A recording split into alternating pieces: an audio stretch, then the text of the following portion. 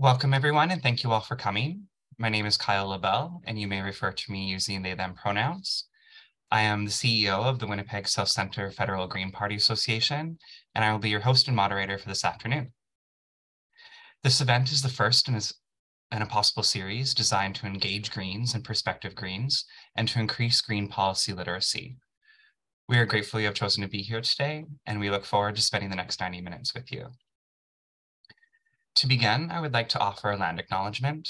This acknowledgement holds significance for me personally because it is the first time that I have offered one publicly. In preparing for today, it was important for me to understand at least some of the history and meaning of the words I am about to offer. From what I gather, one of the functions of a land acknowledgement is to participate in the counter-erasure of Indigenous peoples and to remind settlers of the part we play in the ongoing harms of colonization. With that in mind, I offer the following. Treaty 1 and parts of Treaties 2 through 5 make up the province of Manitoba. I join you now from Treaty 1 land, the traditional lands of the Anishinaabe, Cree, Oji-Cree, Dakota, and Dene peoples, and the homeland of the Red River Métis. Talk of land is particularly relevant today, given the topic of our webinar. Agriculture and food have often been manipulated to harm Indigenous peoples, and whole ecosystems have been destroyed to make way for agricultural operations. It is also true that significant disparities exist between the North and South of the country. I do not know what agriculture and food policy made in the spirit of reconciliation looks like, but I invite us all to keep this in mind as we move forward. As one part of my personal work towards reconciliation, I commit to continuing to learn about Indigenous history and about the ongoing impacts of colonization. Thank you. A couple notes on moderation before I introduce our speaker. We invite folks to engage with the content of the presentation and with each other using the chat. We also invite you to interact using the reaction feature at the bottom of your screen. In that same spot, you can also, thank you. You can also raise your hand. So we welcome people to voice questions. So you can raise your hand to ask, and we'll call on you to speak and ask a question. If you prefer, you can also put questions in the chat, and I will be monitoring that and sharing them with the group at appropriate moments. Some rules of engagement. We ask that you be mindful of how you are showing up in this space. If you tend to take up a lot of room, consider practicing slowing down and leaving space for others. And if you tend to be more shy, we invite you to practice speaking up and sharing your thoughts. When multiple people wish to speak, priority will be given to those that have not spoken as much. And finally, disruptive and disrespectful behavior will not be permitted, and we reserve the right to remove anyone found to be disruptive or otherwise disrespectful. So without further ado, I'm going to introduce our speaker.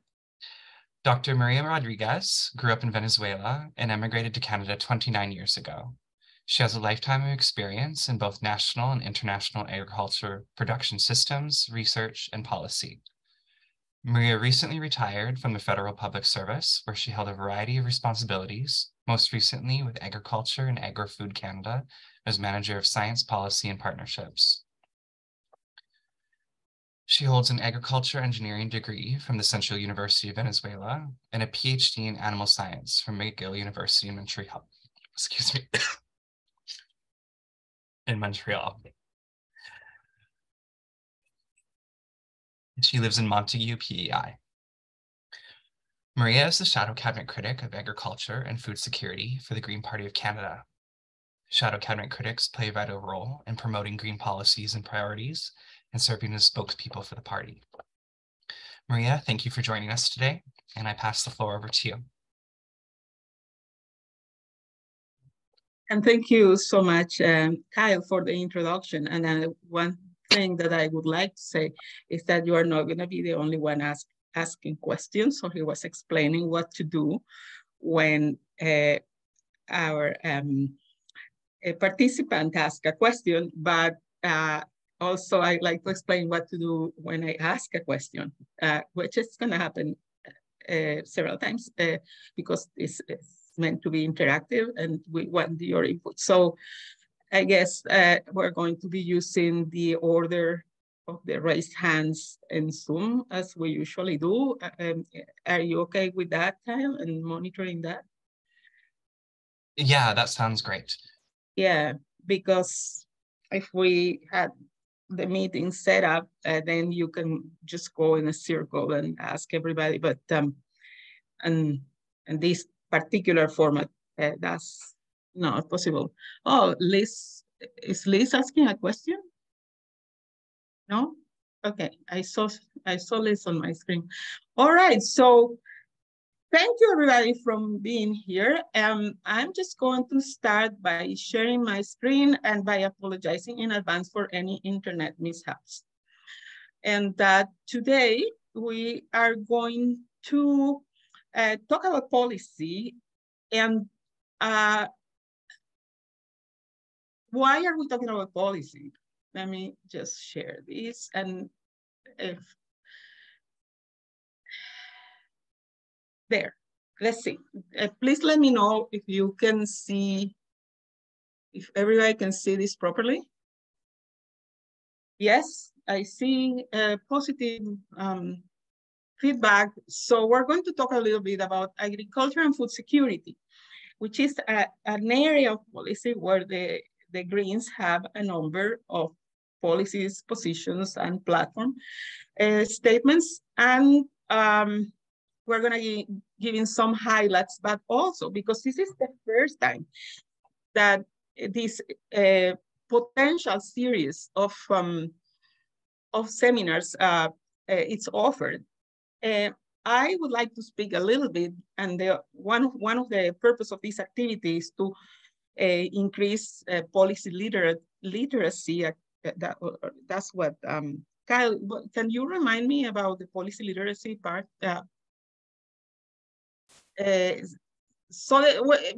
Okay, sorry about that. So the idea is that I'm going to speak a little bit about policy in general and policy in the Green Party of Canada, and how it's governed. Then we're going to talk about the different places where you can find Green Party policy and where to find it, and how they fit in all this framework for the party and for policy. And then we are just going to give a few highlights of our policy and position on different issues. And we'll talk about later why this is called highlights. Some of the ongoing controversies and some of the emerging issues that are coming up and should be on our radar. And then we'll have hopefully lots of time for discussion. All right, so moving to the next one. Okay, so the first part, we're going to speak about policy on the Green Party of Canada. It's an introduction. And this is about, okay, let's start at the beginning. I would like, if you are here and you are attending this session, is because you are interested in policy. So why? Why does it matter to you, and why do you think that policy matters? And I am looking for some comments on the chat or raised hands. And Kyle is going to be taking care of this because I cannot see.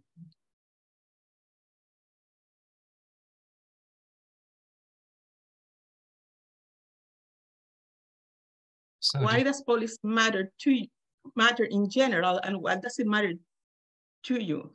So Matthew says that it can guide government investments. Janine has raised her hand. Can we give the mic? Can you open the mic for Janine?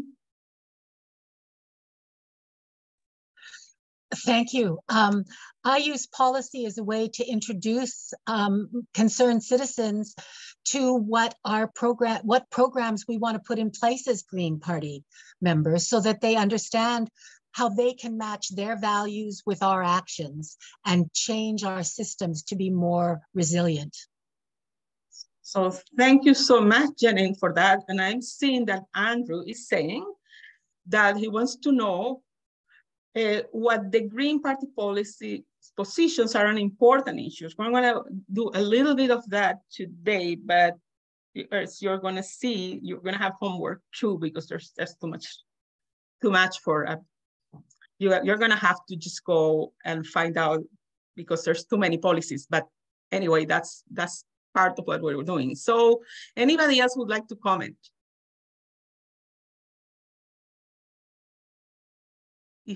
Okay, so let's move forward a little bit, because I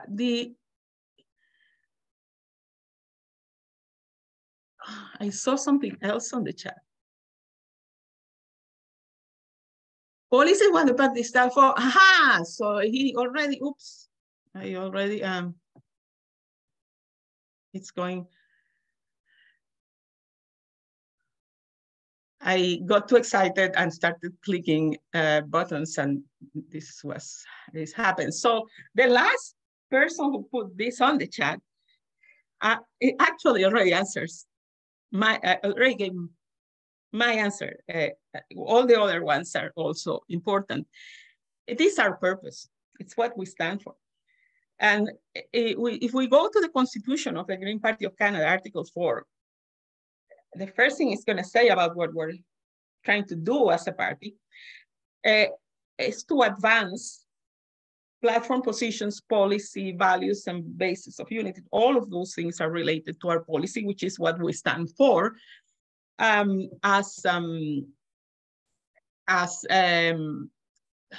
there's more coming. Yes, many other things are coming that we're going to talk about all of them. Thank you so much for being so active participants. I like that. So, so this is what we're trying to do. A political party seeks political power in order to advance an agenda, and that's how we differentiate ourselves, and that's our policy. So, all right. So, in what we understand as policy is a collection of things, and different units of the party, or different I guess different instances are responsible for different things, and this is all enshrined in our Constitution. If you read the Green Party Constitution, you're going to see that all our policies are supposed to be consistent with a series of values, and these values are common to all the Green parties because they are part in this part of the Charter of the Global Greens, and we all know what those values are, right? Ecological wisdom. Oh my gosh, really bad at this. Okay. Participatory democracy, non-violence, sustainability, respect for diversity. So policy in the strict sense, as defined in the Constitution, it's a motion that, if adopted in a vote open to all members, articulate what the party would work toward if elected. In the Green Party, the membership sets policy. We are responsible, each of us, to set policy, and we do that through motions that are submitted individually or collectively. And the way the process works now, the motions are submitted at our general meetings, but there is a committee of the party that is working toward developing and implementing a process that will be more continuous. So there would be intake of policy proposals all the time. And this committee, which is the Policy Development and Process Committee, and also the Shadow Cabinet, we are working trying to improve this process. So the membership is responsible for policy, but we have specific spokespersons that are responsible for positions and platforms. And these spokespersons are the leader, and now we have a co-leader, deputy leader, parliamentary caucus, and the Shadow Cabinet. And what is a position? A position is a public statement that articulates where the party stands on particular issues and what should be done about it. And this can take many forms. A position can be a media release. It could be, I guess, a speech as part of the debate in cabinet. Sorry, pardon, in parliament, because we are not in cabinet yet, only the shadow cabinet. It could take many. It could be a response to a consultation. It could take many forms, and we'll talk about that later too. And then there's the platform, which is specific for a given election, and it's just a collection of positions. And for each election, the party decides these are the things we're going to focus on for the platform, and then the platform is written. It's a position of a collection of positions, and all of these positions have to be consistent and not contradict the member approved policies. And sometimes there isn't a policy, so the spokespersons do have to take a position on something, and we don't have a written policy. And in this case, our guidance comes from the green values. So so that's, I'm talking about all of these because this is the first instance of this series, and I think it's important to understand the landscape or the framework and how policy works in the Green Party. And now we're going to talk about our policies and where to find them. And today we're going to also be talking about some specific policies and positions on different things, but it's important to know where to find them because there are so many that we won't have time to discuss today. So it's good to locate those things. So the green values are based on the principles of the Global Green Charter, and both of them can be found in the Constitution. Then, do you want me to look at them, or maybe I guess you can do this yourself because everybody more or less knows what the green values are. But it's all, I recommend that you have a look at the Global Green Charter, which is an appendix in the Constitution, because it expands a little bit more on the explanation of these green values, and it's helpful. And then this is the easy part. Just all of these documents, the links are there, and I think Kyle is sharing them as I speak. Yeah, Kyle is sharing them as I speak. And then we have this next thing is the member approved policies. And this is where things get a little bit complicated because we have years and years of a variety of policies that have been passed by members in multiple conventions. And this is a little bit challenging because some of them have become outdated with time, and there hasn't been a process to retire them or repeal the ones so they don't contradict the new ones. But still, this is officially our policy. It's called the Green Book. And I'm just going to open it, and we are going to have a look at it.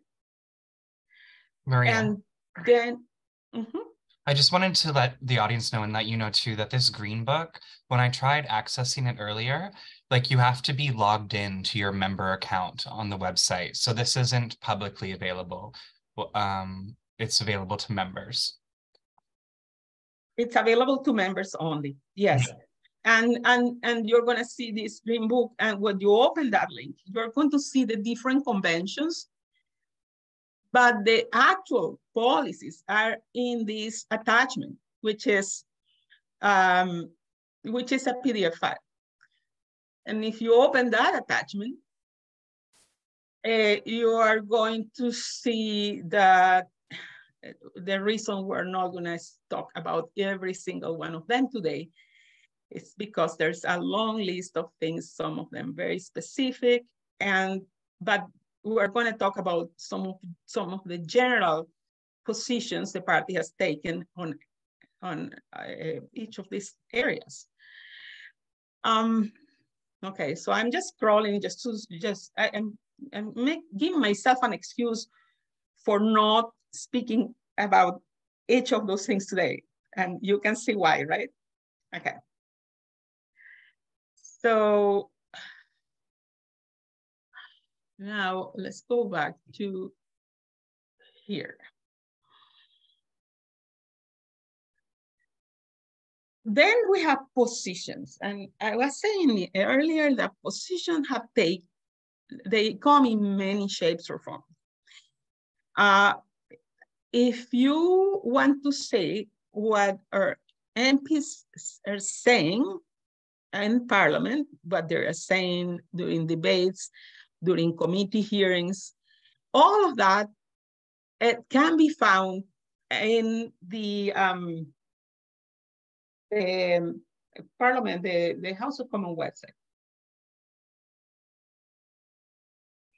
And this is looks very intimidating, but the way you find something is by doing, I guess, keyword searches, because otherwise you will never find things in there. It has so many. So let's say I'm going to say Elizabeth May agriculture. See what Elizabeth ever said in agriculture.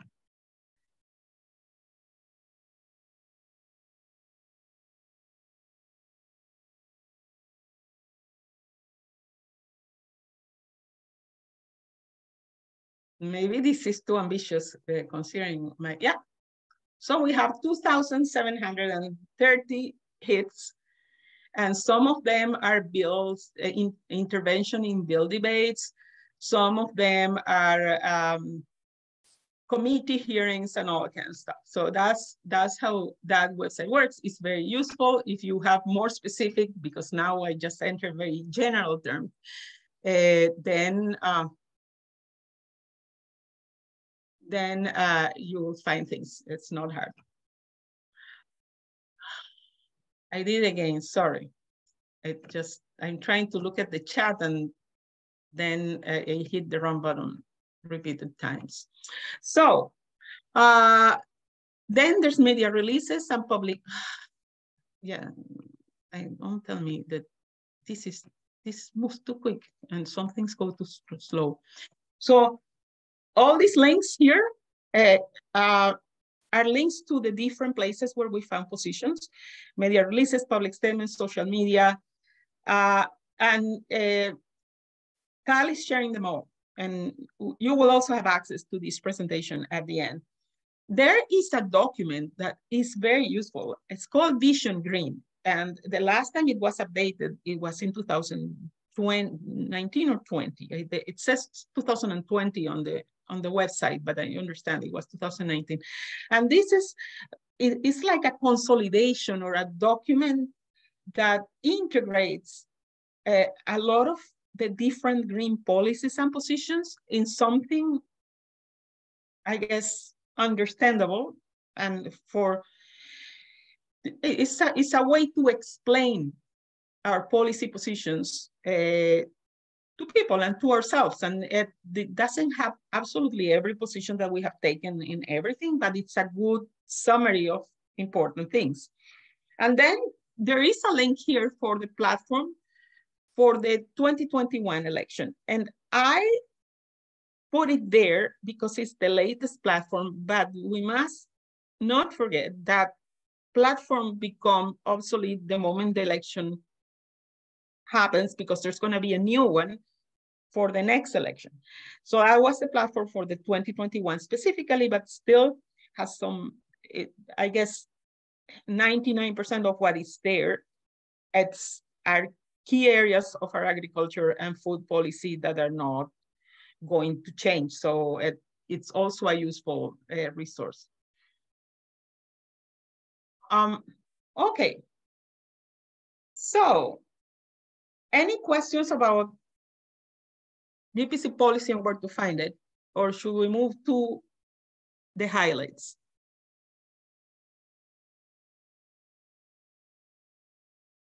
I'm trying to see the chat and the Q&A.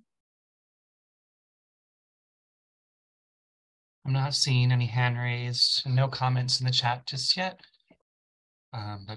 Okay, so I'm going to give you some more excuses why a lot of things that probably very important are not going to appear today, which is agriculture policy is massive. Agriculture is multifunctional.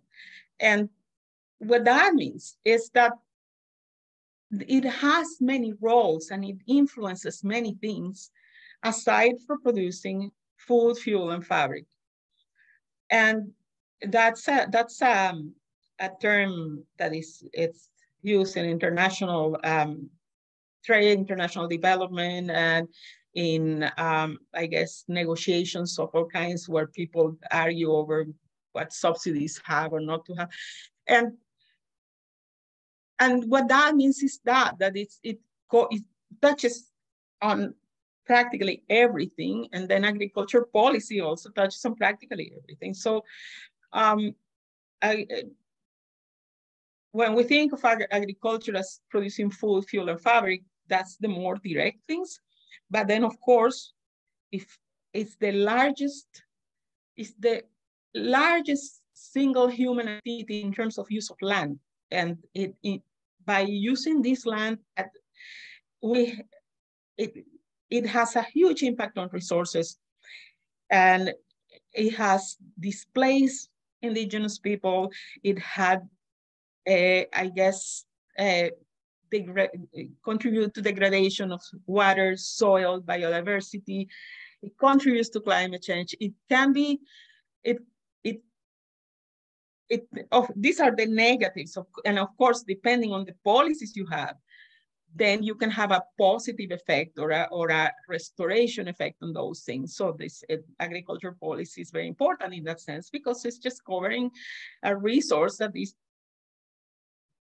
practically the biggest human intervention on Earth.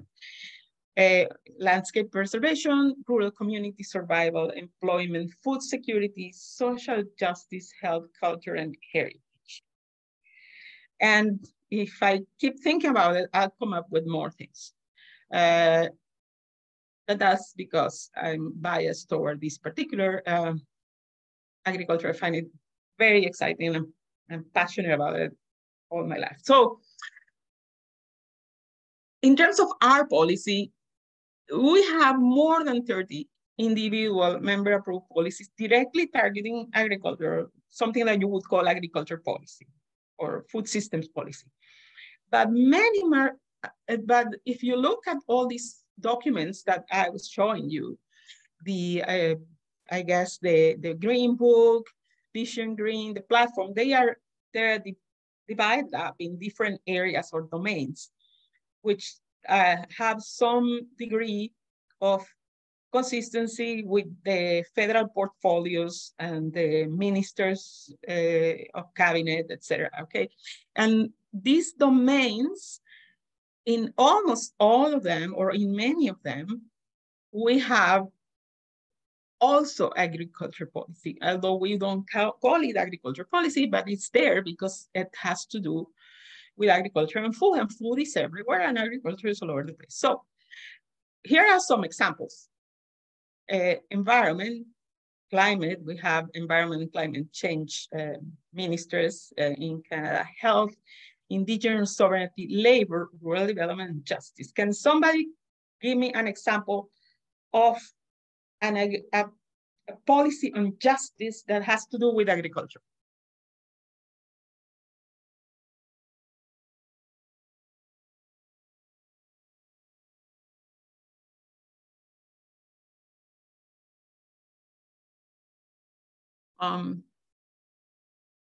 Trying to see. Lindsay in the chat says high food prices. Thank you for Lindsay. Thank you for that. Indigenous should be capitalized. You're right. Yes. So justice.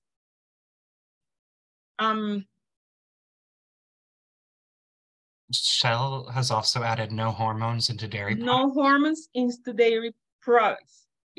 Well, that is true, but that would not normally be in the justice portfolio in terms of the federal portfolio distribution.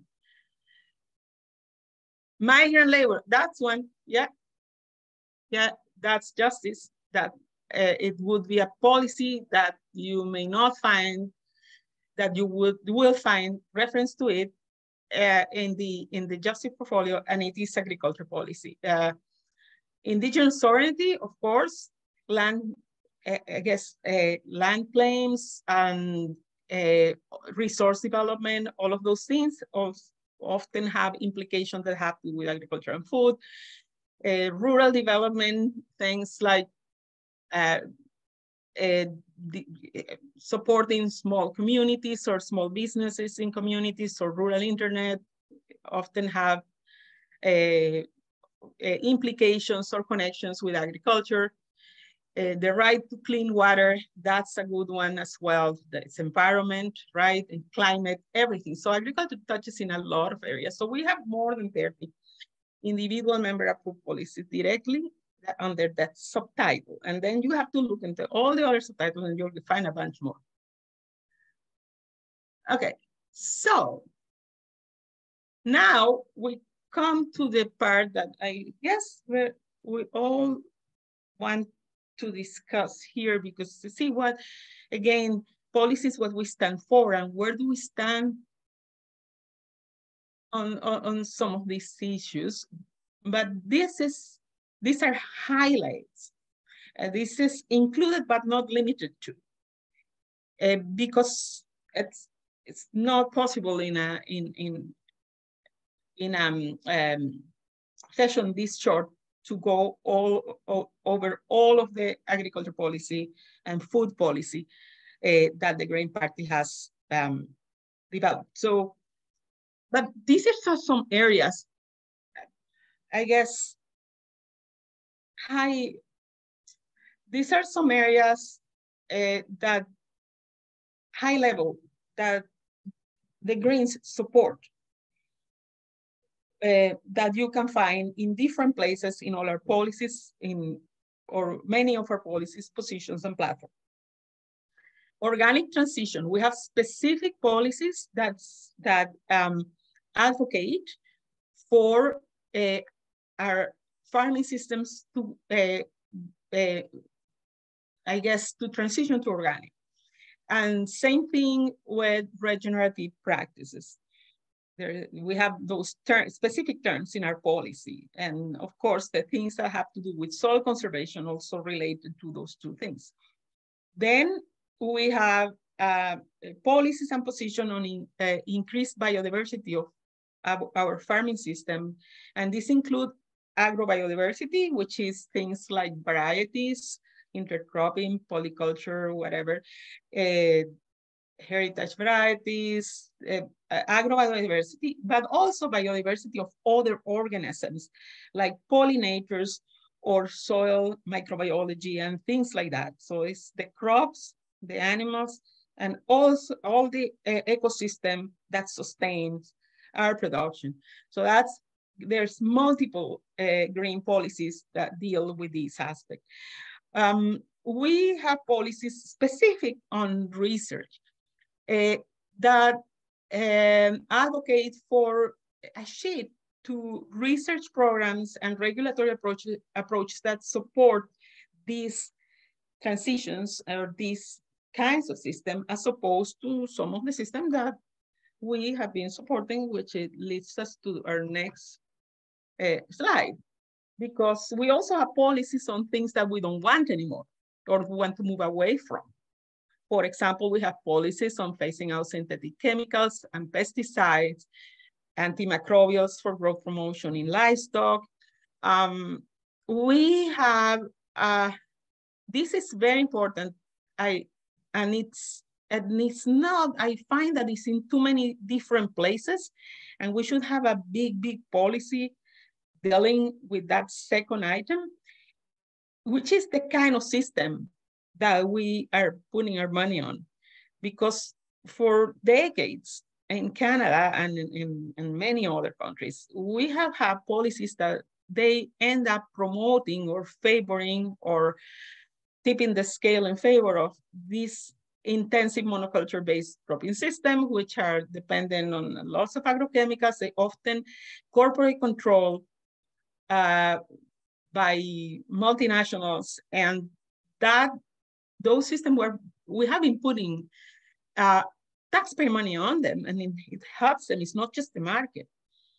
And same thing with large-scale intensive livestock operations. So this policy about the kind of things we want to move away from is important, and it is the, I guess, the other side of the coin of this one, right? We want to support the things, increase the support for certain things so we can give them a chance to transition to things that are more sustainable and more greener, I should say. And then we want to move away from other things. And this is the same with research. Federal research, we oppose as a party, federal research support for high input agriculture, large scale agribusiness, etc. And I guess there's many different policies that have to do with this. That if you read all those policy documents, you will easily find them, and I won't go over each one of them. And so we talked about the things we want to support, the things that we want to move away from as greens, and there are other areas that we're not saying we want to eliminate them from the face of the earth, but we want to increase our oversight. And one of them, crops derived from biotechnology. A lot of people say that the Greens are against biotech, but Greens are against is about biotech that doesn't have the right oversight, because we support the precautionary principle. Can anybody comment on what the precautionary principle is? I'm looking for answers to my question.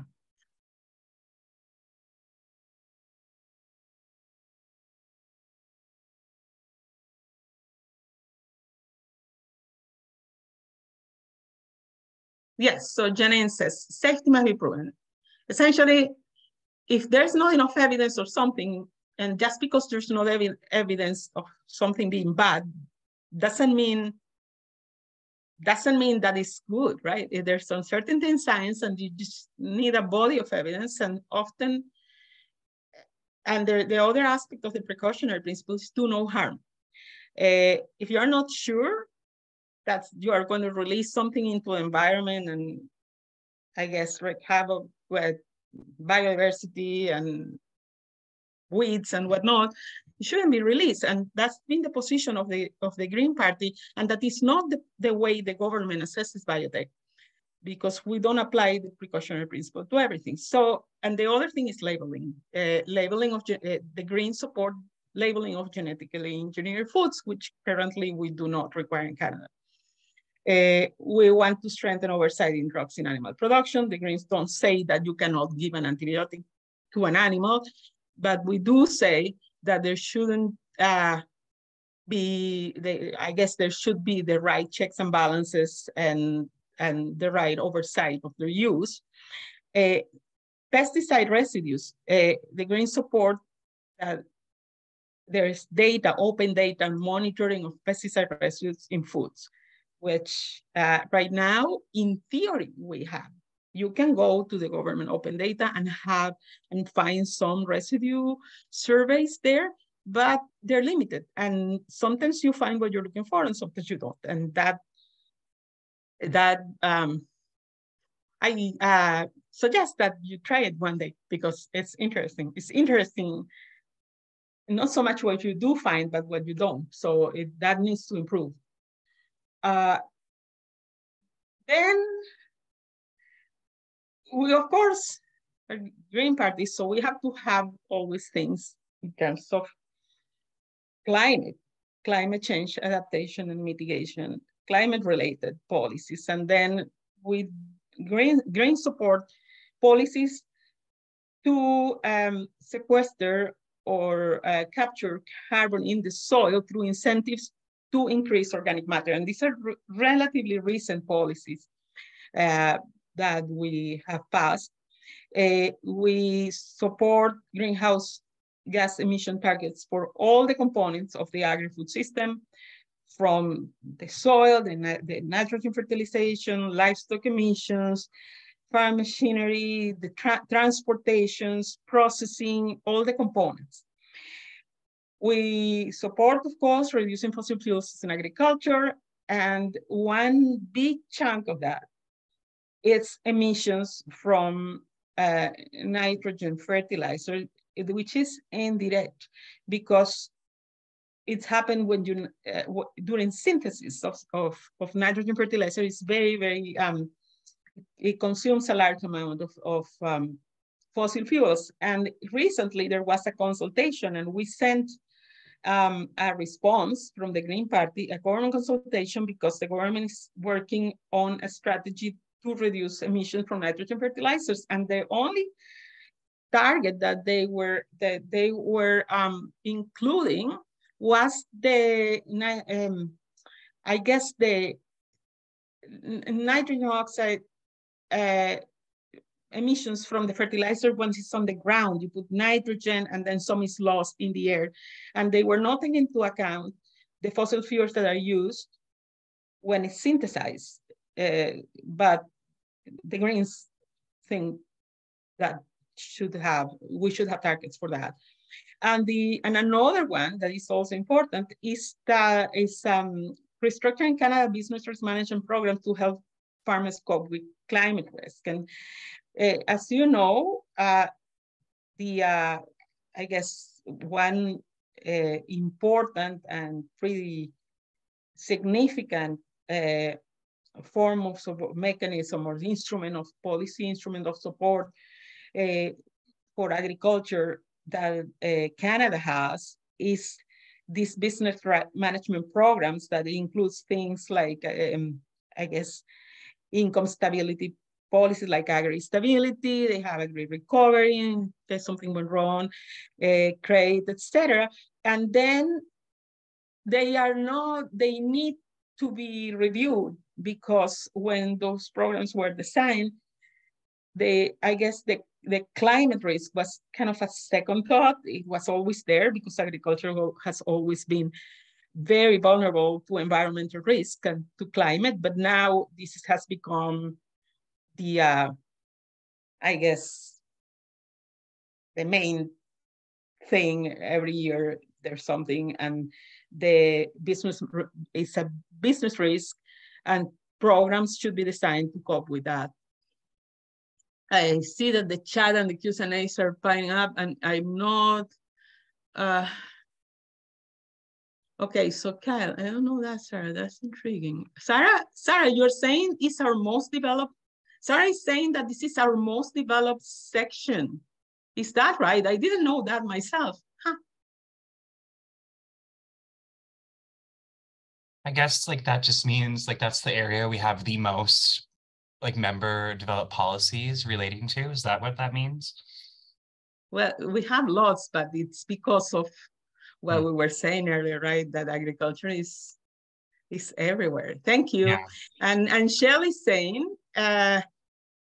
statement of purpose, engage folks and increase policy literacy. Great initiative. And I did not know about it. Maybe I did not read the whole email.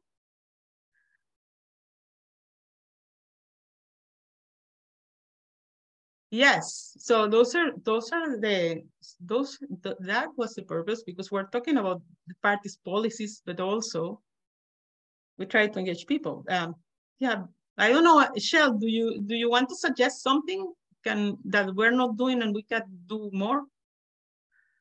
This is, I don't know if you were there at the beginning, Shell, but we were saying that this is the first. The idea is that this was gonna be the first of a series, and we're hoping that you guys who are the guinea pigs are help us improving it. Shell has raised her hand. and build on it. Oh, yeah, you said you used meeting. That's the same thing I said, but the webinar, the webinar had already been created. I also prefer meeting. I don't know if you can hear me. I'm speaking. I can hear you, yes. Yes, okay. I can't see me, so I presume that's a function of the webinar, how you've got it up. Unfortunately, not worth explaining why I couldn't be here for like the first 6 or 7 minutes. So I missed the intro. And my comment regarding sort of the confusion was maybe I didn't read the whole invitation as to what this event is about. And I think it's a very interesting initiative in this particular one. And it would be great if more people knew about it. And I don't know, maybe more people do know about it, and I just didn't read the email. I'm feeling really alienated and weirded out speaking into space and not seeing who I'm talking to and not seeing myself. I don't understand why people use webinars. This is very uncomfortable and unpleasant. And I love what you're doing, Maria, as always. Thank you, Shell. That's lovely. Thank you so much. I appreciate it. And you are right about the webinars, and Kyle can attest that I was the first thing I said too, but yeah. May I respond to that quickly, Maria? Yeah, I know it's your fault, so please do. Yeah, like thank you, Shell. I appreciate all the feedback. There's also going to be like a formal form at the end where people can provide feedback in that constructed way. And yeah, this is the first time this has been organized. I organized the event from scratch, and it was primarily promoted in Manitoba. So an email invitation that included the statement of purpose was sent out to everyone that we could contact via email in Manitoba. And then it was shared a little bit more sparingly with other provinces. So this is sort of like the pilot of the event. And we already have decided that, yeah, if we did this again, we would organize it in a standard meeting format. Unfortunately, we weren't able to change that setting without changing the Zoom link, and we had already started promotion. So I'm curious. I heard that last part. So it wasn't a fact of someone at headquarters or something blocking you and saying, no, it has to be a webinar. It's just that you had already sent out promotion, even though Maria didn't want it to be a webinar. You sent out promotion for a webinar? Just the way that Zoom is structured, like we'd already created the Zoom link and meeting number and passcode, and where we weren't able to make it not a webinar without changing that information.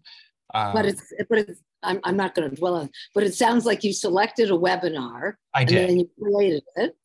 And even though you had already, and maybe you hadn't had your discussions yet about whether it should be a webinar or a meeting. Exactly. Maybe I should speak to this. Yeah. Because the event is called seminar or webinar. This all happened with the creation of the meeting by the IT people happened before. Right. So before I say I like meetings. So after the event was already created by the IT people of the Green Party of Canada, I had a call with Kyle to strategize. And then at that moment, I say, and let's do it as a meeting. But that was already created. It was too late. Yeah, no, I got it. I think. Yeah, so it was nobody's fault. And you had the we link. didn't specifically ask for webinar or specifically ask for meeting. It's just that it was an afterthought. Oh, right. So the promotion of the event, including the link, went out before you realized you wanted a meeting. Exactly. Okay. Yeah. Onward. Exactly. That's you. what happened. But it was inexperience on our part, both of us. But it won't happen again. Okay. That's reassuring. Let's move back into the content too. I'm just noticing we have about half an hour left. So I want to make sure we focus on agriculture. But yeah. And we have time for questions. Exactly. So questions and discussions. So then where we're at? Sarah actually has a great question in the chat, part of my interruption. Sarah has asked, Maria, do you see your various sources as being mutually supportive or disconnected? How do you manage the overlaps or possible contradictions, gaps filled by others, such as member-made policy book, election platform docs, Vision Green? So, oh, good question. This all comes down with our history in terms of how our policy process has had its ups and downs. Let's put it this way. There have been multiple situations, attempts to change it. I guess the pendulum has swung in the way the policy process works, and it has swung a few times. And that is the cause of the contradictions, because if we were all working together like a well-oiled ecosystem, live ecosystem, I don't want to say machine because it's about agriculture. So if we were all working together in our processes and in our governance structures, we would not have this problem. But there is a little bit of that, because I guess the policy process has had its ups and downs. And there's a group of people who are trying to fix it. And Sarah is trying some things on her side, and I'm trying to do some things on my side. And I think that we have to do this work. It's a governance thing, and it will get better. Have I answered your question, Sarah? I think Sarah is also asking, like, in the meantime, how did you navigate all the, like, if there are contradictions, like, how did you navigate all that information to produce the document and the information you're sharing with us now? The document I'm sharing with you now is highlights of areas that are pretty consistent across you can safely say this is green policy. Well, I'm going to talk about a little bit about the contradictions later, very briefly. There are things that need to be addressed. There are contradictions, but there are certain things that are not, and the bulk of the green policy related to agriculture is fairly solid. Does that answer your question? It's just at a high level. These things are the things that we're mentioning here. You can safely say they are green policy, and there are other things that are not like that. But because there's so many, we cannot talk about every single one today. But the documents are there, and if you have questions, always be yours, because I can talk about this stuff for, anytime. Sarah says yes, this did answer her question. Yeah, thank you.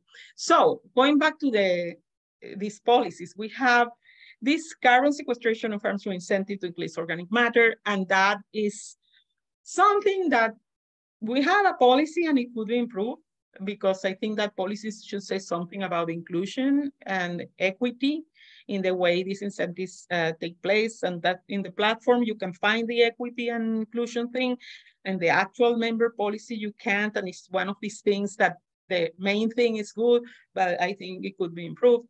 That's my personal. Then we want to have greenhouse emission targets for all the components of the system. Again, from the beginning, reducing fossil fuel. Oh, we already talked about this, and the business risk management. Why am I repeating this? Let's go to the next one. Yes, so we're talking about before. This is an area of policy, agriculture and climate. Before that, we talk about agriculture that follows ecological principles, which is an important value for green. And now we're going to talk about food security and food sovereignty. And of course, these kind of compartmentalizations or classifications are all artificial, because everything is related to everything, okay? But in terms of food security and food sovereignty, we have a number of policies on localization, supporting local food system, local value chains, local infrastructure, regional self-sufficiency. We have policies on seed I guess, seed sovereignty or food sovereignty, the right of farmers to save their own seed banks, seed exchange, agrobiodiversity conservation, like to keep the diversity of our agricultural resource base because it's being lost. We have policy on publicly developed plant cultivars and animal breeds that should remain in the public domain because there's too many pressures to privatize a lot of these. And we have, of course, policies on protection of farmland, and I cannot stress enough that this is extremely critical, given that I guess agriculture is such a big chunk of the land that we use by humankind, and some of the farmland is going, I guess, it's being lost, and at the same time, there is destruction of other, I guess, ecosystems to create farmland. So all the land protection policies to protect what already exists and to prevent, I guess, destruction of ecosystems, this is all very, very important.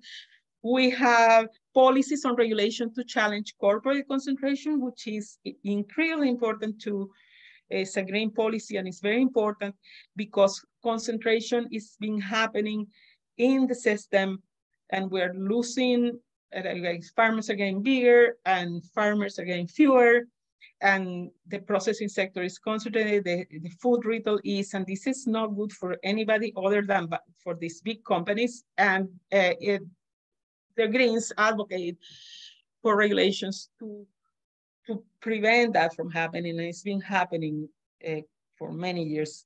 We are against patenting of life forms.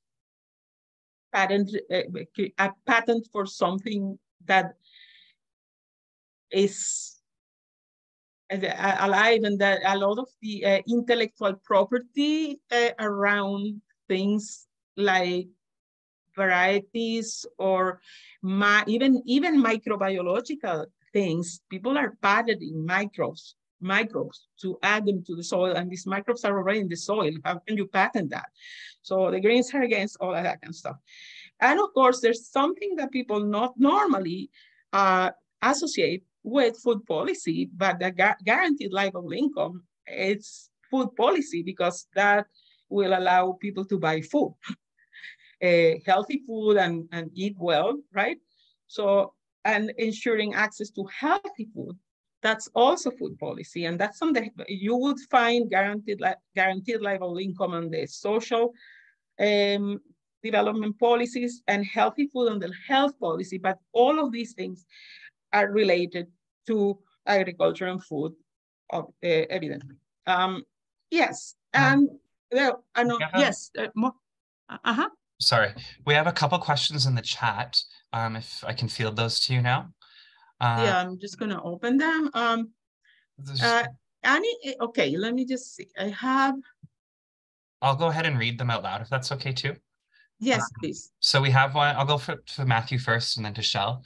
So from Matthew, we have, are there any explicit policy references to promoting urban agriculture, or would that be contained within the localization of food systems policy?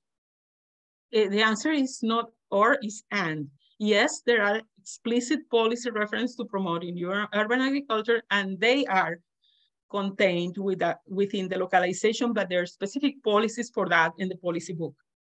You will find them if you have the courage to look for them. I'll see if I can dig that up while we're sitting here too. And then Shell voiced a question about farmland being used to grow transportation fuel. I don't know if Shell, you want to expand on that, but I guess maybe. Yeah, that's biofuels, you mean? Perhaps. Do we have policies about that? We do have policies, but they're old, actually saying that biofuels are good, but if you use land that could produce fuels for food, this is a little bit, it's something that is a little bit outdated, because we do not have a policy, I don't think, that says do not grow fuel on farmland. But right now, I think the positions of the Green Party is that that shouldn't be done, or we don't advocate for that kind of thing, growing food for fuel on farmland. But I don't think we have specific policy in the Green Book that says that. If we do, I have missed it, because we used to have an old one that was in favor of indirectly in favor of biofuels, but by saying that fuels for transportation should not come from fossil fuels. And now there should be one, and there have been positions that are critical of industrial growing of grains for fuel. And this is very interesting. We're going to talk about animal agriculture in a minute in the controversy part, and that has related to that too. So if we want, we can talk about that later. But does that answer your questions? Or yeah, so my comment had come up. I was thinking about it when you were showing us a slide and talking about the different impacts, farming concerns, and that came to mind. I don't know whether it was USA's statistics or something to the effect that a huge portion of the farmland was actually not growing food anymore, not food for humans, but was producing ethanol for fuel. And I'm not quite sure where that relates to the statistics around ranches, around grazing lands, and so much of the land that's farmland being taken up with the raising of beef and dairy. We're going to talk about the biofuel thing in a minute. It's because it's part of something else that. But I do not think we have policies. Sarah, it's suggesting that you go to the member forum. Are you suggesting that, Sarah? Did you see the link to the policy book that I put at the beginning? There is a link on this presentation that Kyle shared that it goes straight to the policy book. Then you can search, and you can search in the policy book for every specific policy in every single detail that we're not touching on here. I don't know if Sarah put the link on, but I know Kyle did at the beginning.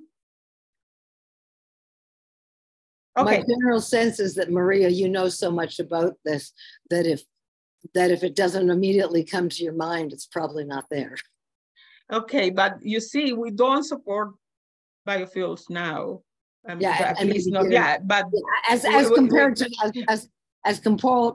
to diesel and gas, it looks pretty good. But then when you realize what the impact of creating it is, that it's not coming from recycling something that already exists. If you're putting land into growing the stuff, then it's not so sustainable. You see, but in my call for action in a little while, I want to ask you guys that if you see something after you study all this document that we gave you links for, if you see something in the glaring that we should have been developing policy on and it's not there, that's the next step, right?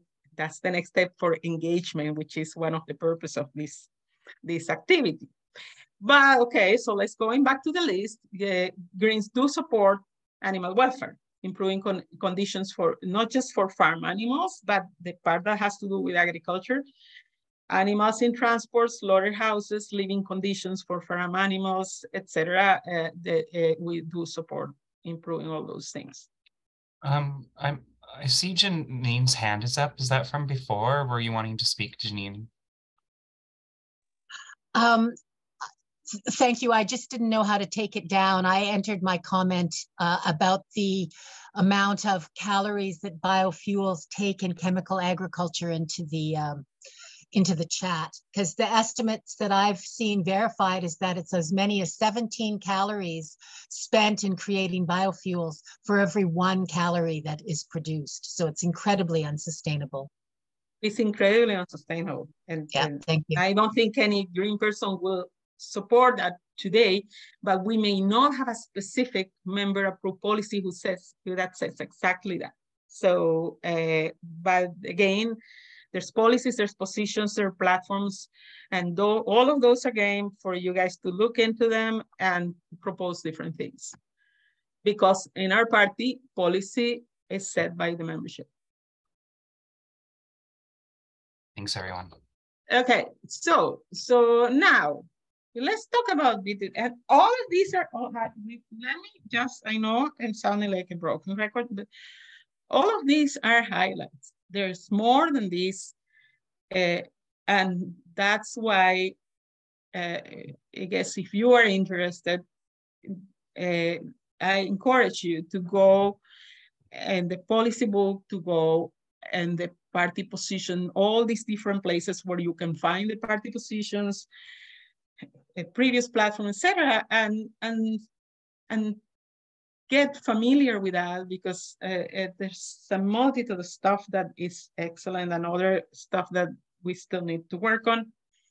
And now I'm going to speak about some ongoing controversies in green policy.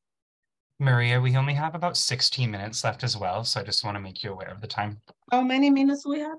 We have 16 left in what we had advertised. 16. Yeah, 16. Well, that's good. That's good. We're almost there. Okay, so in some areas, the Greens remain divided. And these are areas where they have been policies that have, I guess, been not have gathered enough support. They have gone to workshop and not fully decided what they're going to say. And there's divisions in the membership. And then it makes it harder for our spokespersons to speak about things like this, because we don't have a coherent policy. We do have them, but people agree. There's too much disagreement. And I guess the Greens don't whip votes. So if Elizabeth May wants to vote one way and Mike Morris wants to vote in a different way on some of these issues where we are divided, it's acceptable in the green world, but still important that we have the discussions and the conversations to see if we can come up with what our green policy is. One of them is animal agriculture. There's 3 schools of thought in the Green Party about this. One school of thought is completely opposed to supporting animal agriculture in any way. There's another school of thought that say, no, we should support, it's not animal agricultural problem, it's industrial animal agriculture. It's the industrial system. And then there's another school of thought that say, we have too many animals, more than the ecosystem can sustain, and it's okay to have animal agriculture, but in an ecologically sustainable way, and that's going to result in fewer animals, but not all of them are going to be gone. And then this debate has been going on for a long time, and in the provincial party, where I also work, the Green Party of PI, the same debate is also going on. And last convention, we have a motion on this, and it didn't pass because it was something like 50 to 49. There's a big division. The other one is supply management. The Green Party officially supports supply management, but the thing is that because practically all of supply management, it's to support or to manage the market of animal agriculture, because there's dairy and poultry and eggs. Then people who oppose any support to animal agriculture, they said that we should not support supply management. So it makes sense for them. So, and the other one is the food recommendations. What is green and what isn't? And there is some debate around fully supporting the Canada Food Guide. And I think that one is a little bit closer to achieving some consensus. And it seems to me that all of these three areas have something to do on people, whether people support to include some animal foods in the diet and in the agriculture ecosystems or not. So these are some ongoing controversies in the party. Anybody knows of any other controversy that has to do with agriculture? There's many other controversies, but that has to do with agriculture and food. I have a question also. Yeah. What is meant by supply management? Like, what is, I don't understand that. Yeah, it's for dairy, poultry, and eggs, there are certain sectors that to protect the domestic production, the government has a system that is called supply management, which means that these sectors are not, they're domestically oriented. They're not intent to export anything. And they have a combination of quotas and huge tariff for the imports. Also, there are tariff rate quotas when you can import some freely and then you get a huge tariff. And this is to protect the domestic market because that prevents the market from being overflowed with product and then it becomes unprofitable, which is what happens in the United States. All the small dairy farms and poultry farms have disappeared because the margins are so small because they don't have supply management, and we do have supply management, and because of that, we can keep the farms in a reasonable size, and people don't have to become huge. So, but because of these three areas of supply managed commodities, they are animals, people who, I guess the sector of the party does not want to support animal agriculture in any way because supply management is a form of subsidy. Then they don't want to support supply management because subsidizing animal farming, you see. Is that answer the question? Yes, perfect. Thank you. Okay, thank you. So yeah, so I'm sorry, we're getting almost to the end, and I want some time at the end to discuss. So I want to talk about emerging issues. These are areas where we may not have very specific policies, but we need them. We need to develop policies and positions. These are things that are on our radar right now and are coming. And some of them are very general and some are more specific. For example, right now, we're going to, countries that can afford it, they support agriculture with subsidies and transfers, because if they don't, then they get inundated with product from other countries who have subsidies and transfers, and then the agriculture would just, your food sovereignty will just not exist. So Canada has laws of that, like all the OECD countries have. We spend $7 billion every year in agriculture supports. And for a lot of these policies and subsidies, we have funding envelopes federally, and it's an agreement between the federal government and the provinces, where and they are funding envelopes that are good for 5 years. So the one that we have now is just about to end. It's 2023, like 2018 to 2023, and right now in April this year was starting a new 5-year with new program with new money. It's going to have 25% more money than the previous one, and it's called the Sustainable Agriculture Canadian Agriculture Partnership. And in that, and it has a series of priorities, and a lot of them, they has quite a bit on some of the things that we've been discussing here, like climate, improving the environmental performance and climate,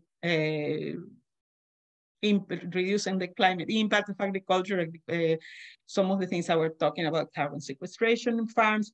It has a lot of that, but the devil is in the detail how these programs are designed. And if they design it to support these big conglomerates and corporate control agriculture and monocultures, which happened before, then you know, it can be window dressing. We say, yeah, we're having so many millions of dollars for sustainable whatever, and then you go and read the detail, then you know where the money is going to go. So we should keep an eye on what it actually looks like once the programs are released. The other one that is a big concern, and it's very scary, is that there's ongoing work in the government on the regulatory framework governing plant breeding. And there's a number of initiatives that I encourage you to look at.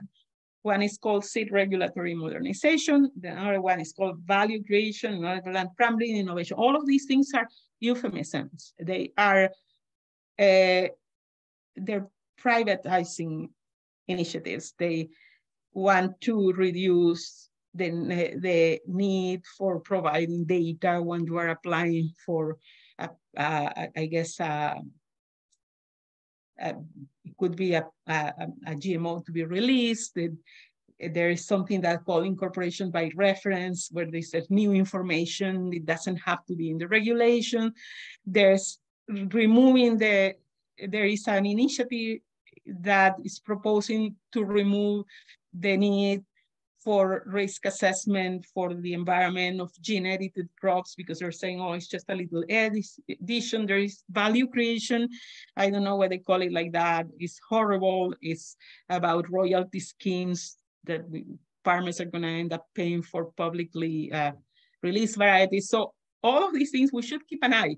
They're not that they haven't happened yet, but there is potential for things that we should really watch out and have very strong positions as Greens. And then also on our radar are the commitments and targets from COP15, the Conference of the Parties on Biodiversity, the Biodiversity Framework Agreement, because there are a bunch of targets there that have to do with agriculture. And they are, in the course of these negotiations, some of these proposed targets, they kind of got watered down, and then it becomes harder to first to even measure if the targets were achieved. So you don't know, because so the government committed to a number of things, but then the Canadian government has a history of having targets and either not meeting or not knowing if they met them in this kind of environmentally, I guess, related area like emissions. And this is the same, okay? They say, for example, they're going to reduce nutrient losses and pesticide risk by a certain percentage, but nobody knows how they're going to measure the percentage of risk and things like that. So we should pay attention, because how is the government going to meet these targets? For example, increased biosafety measures regarding the release of GMO. The government signed on the dotted line that they're going to do this. And at the same time, they having all these initiatives to, I guess, do the opposite, to decrease the oversight rather than increase the oversight. So these are some things I encourage you. Again, the presentation is going to be shared to keep an eye on them. Please get involved, please engage. And it's really important that we all, like the membership, engage in policy, because that is responsibility of the membership. And then I have talked enough, and this is discussion time now. What is in your mind? I have a question. What should we, yes. I have a question from Mark in the chat. So Mark says GATT, the General Agreement of Trade and Tariff, limits the extent of the policy development. Mark's wondering, is there an evaluation of GATT policy when members are making policies? Yes, not the members, but I think, and this is part of the issue with our policy process, that I guess we say that the members set policy. But then what happens is that because we don't have a good process to support this policy making, the membership, then if there is a policy and there is not practical to apply, if there's something that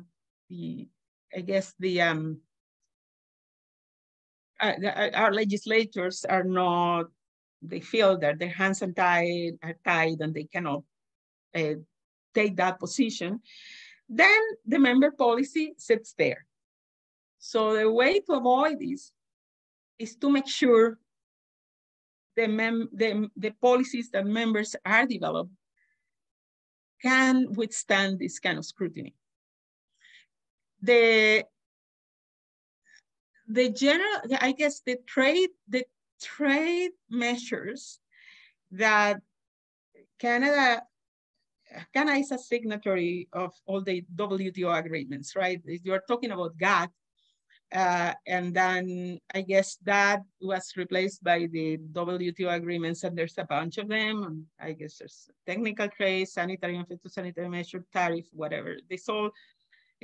Tariff is only one part of the WTO agreement. There's also many non-tariff things. There's intellectual properties. There's everything. This is a science in itself, trying to figure out all the trade agreements and how they impact the domestic policy in countries. It's a huge area. We could speak hours about that. And it's important because sometimes people are told, oh no, you can't do that because the trade agreement or whatever, and it's not true. It's an easy way out of not doing it. Because when you look at the detail, there are ways that you can, and I don't know if I'm explaining myself well. It's very important to understand trade agreements because they do have constraints, but it's also, but sometimes you can overcome those constraints in policy if you have enough support to just get over the hurdles and the barriers. Mark says, excellent answer. Yes, thank you.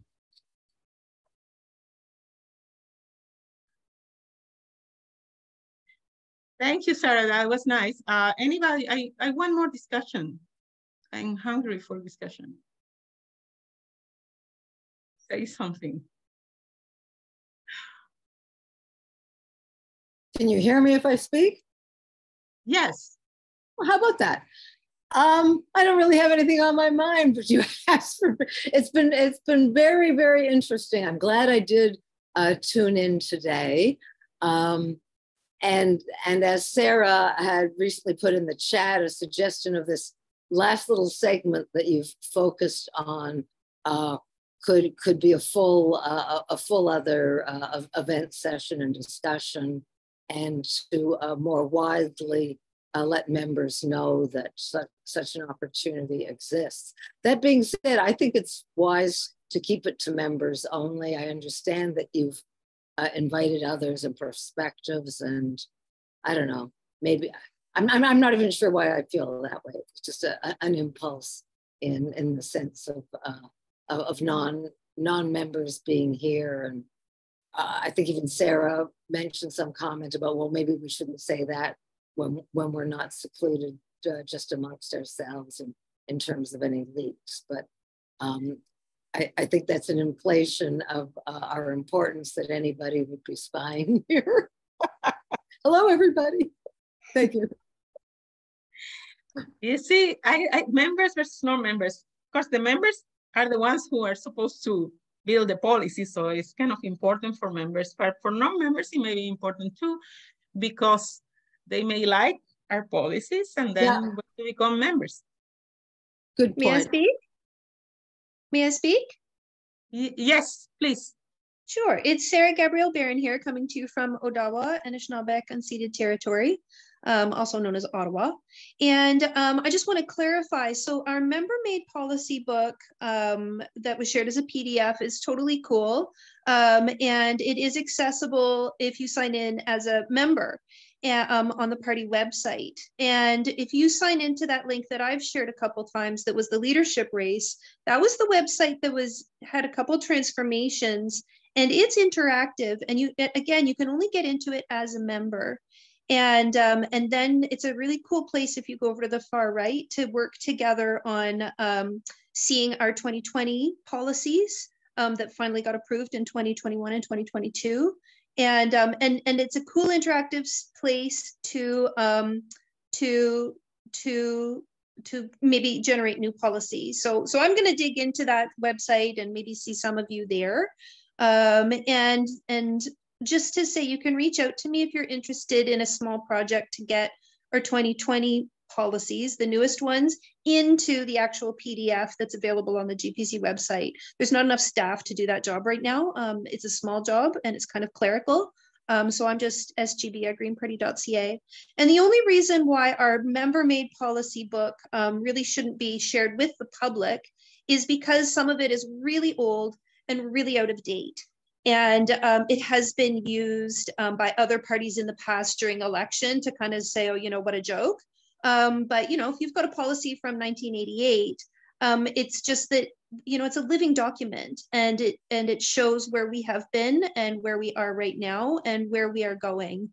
So that's why we just need to keep it within the members, because as Greens, we understand what that document is, but outsiders don't necessarily. All done. Thank you, Maria. Thank you, group, for organizing. What a great webinar. Thank you. Thank you so much, Sarah. And I'm just gonna make somebody's putting me on the spot, because somebody's asking about trade agreements and whether the party supports them or not. And the party supports some things, some trade tariff reductions and things like that, and not others, right? And they're asking me how would I personally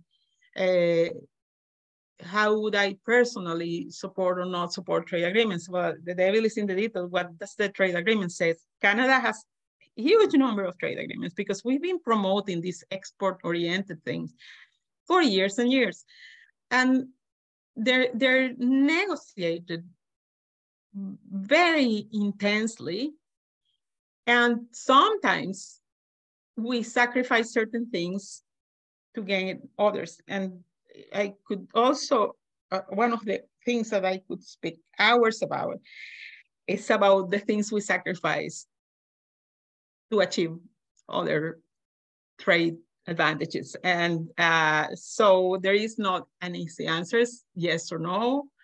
I think the problem with trade agreements is what they say. We support, and Sarah said that we support fair trade, not free trade, and that's true. That's our policy. But trade agreements are not all free. They have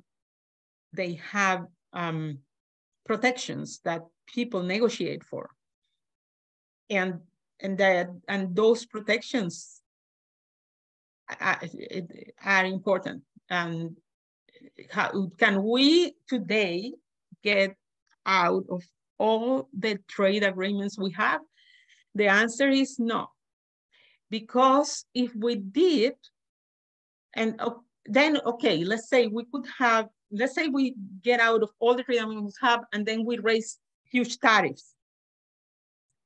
It would be very difficult, because then we would also be taken to all kinds of tribunals because of treaties we have signed.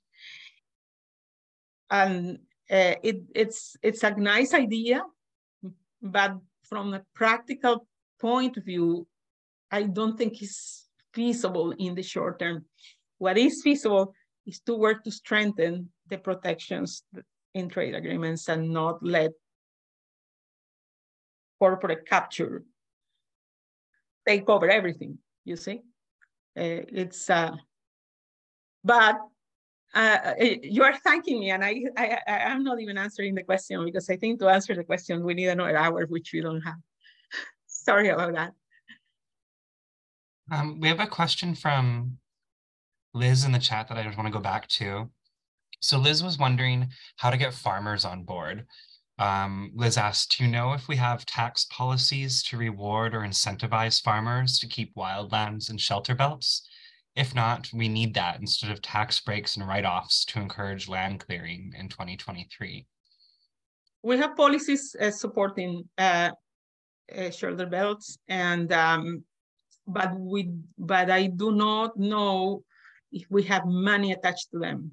We do have, it is our policy.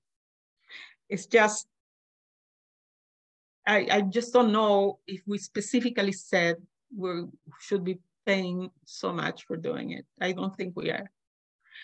But it is our policy to support those things, and it is support. We do have some tax policy in our policies, but it's limited, because one area of our policy process has been that people, like members, have been discouraged of putting percentages and I guess quantitative things in policies. We do have a policy to incentivize biodiversity in farms. Somebody put on the chat. Yes, and we do have that one. That one is new, and we have other biodiversity policies in previous policy that are related. Yeah, and so the new one is the one with incentives that are payments, and that's only one type of incentive for that, because there's also regulation that could promote biodiversity in farms. I think the new one is the one that has payments. That's the one Sarah, I think Sarah put the number there, and that policy is on payments, if I remember correctly. Isn't it, Sarah?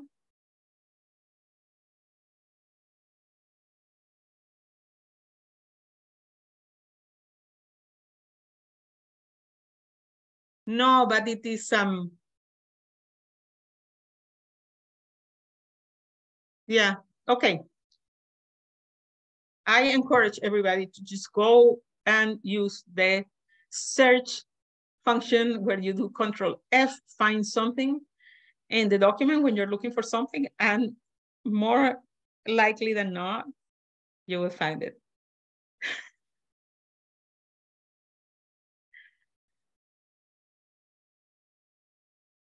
Hi, my video. I decided to turn on my video to say bye to everybody and thank everybody for being here.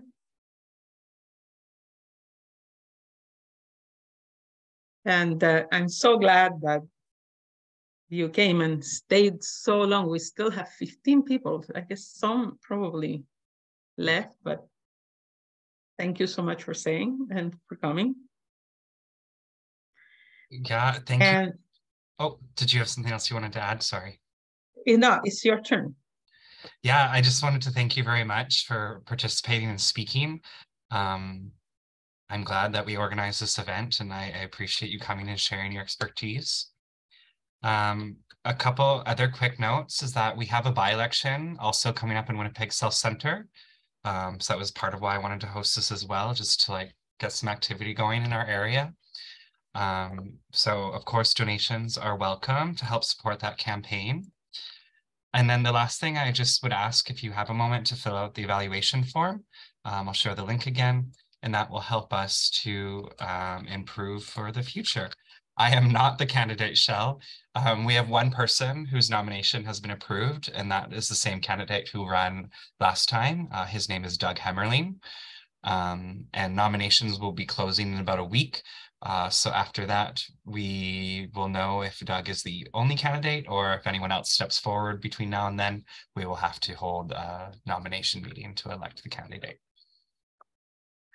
Yeah, good. Best of everything. And I think the by-election is is important. It's a right in that there could be some green support on that. Here in PI, we're coming, is a federal, a general provincial election is coming up, and I have had so many nomination meetings that I've been to, and yesterday I was in one of them really late, and I was worried about falling asleep in this seminar, but it didn't happen because luckily the audience was very active, which is always good.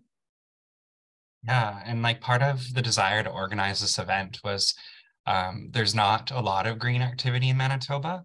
And I think the only way to do that is to start creating activity in Manitoba. You are right. You are absolutely right. You're just preaching to the choir here. Yeah. So what I will ask everybody who came to this meeting to do is think about policy and think if there's something that you would like to work on. Because I imagine that if people came to this, it's because they're interested, and we need more people interested in policy in the party. And also, this idea that there are some areas that are pretty solid in the sense that they're definitely things that we support. It's important that people get comfortable about the things we stand for when campaigning, when knocking at the door, with candidates, right? And sometimes that's, I feel that it's not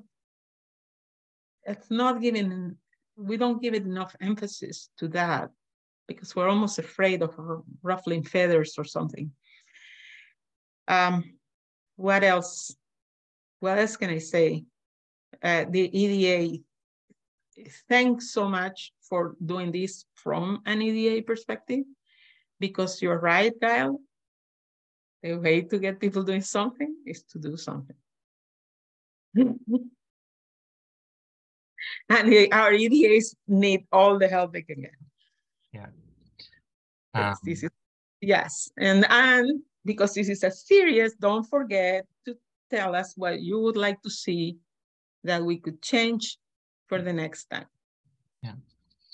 And a quick comment too on why, we're not going to grow our membership by not talking to people who aren't members. So it was really important to me to, especially Manitoba, to extend the invitation to members and non-members, because that's how else are people going to learn about who we are and what the party does and what we stand for, right? So, and I think I wasn't even aware until a year ago that you could become a member of a political party. So I think for many people, that's even a new concept. So I think it's really important that we have events like this that are open to everyone, because that's the only way people are going to learn about us and for us to learn about each other. There is a question from Shell. Is the nominee here? I did not see him today, no. Sorry, Shell. I think he was planning to make it, but I guess something came up. I know Elizabeth and May was just in town. I think she flew out today. So there was some events going on this past week, so they might have been a little, Shell. Anyway, yeah, I don't know. Maria, do you have anything else to say before I shut off the recording and we close the webinar? Thank you, everyone.